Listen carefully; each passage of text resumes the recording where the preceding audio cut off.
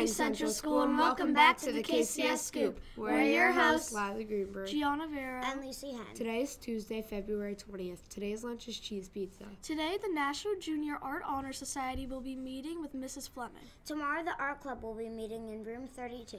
March is Youth Art Month. If any students are interested in helping create a video for Art Month, please see Ms. Fleming. Tomorrow, the Environmental Club will be meeting at 3:05 in room 39. Attention all middle school students. Spring Volleyball Club will have their first meeting on tomorrow, February 21st in room 9.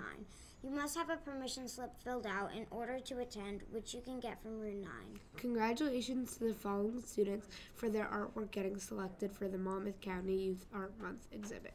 First grade Madeline D, third grade Eliana G and Blanca H, sixth grade Giov, Artemis G, and Devlin H, seventh grade Stella C, eighth grade Skylar T, who is also in the Yamp State Art Exhibit. Keyboard has some pretty amazing art stars. Heart Healthy Fact number 4. The average man's heart pumps up almost 2,000 gallons of blood each day.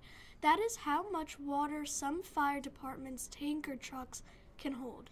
Anyone interested in playing softball, the school will be giving physicals on February 21st through the 24th.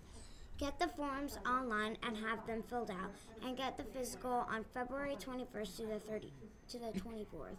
There will be an interest meeting on February 26th.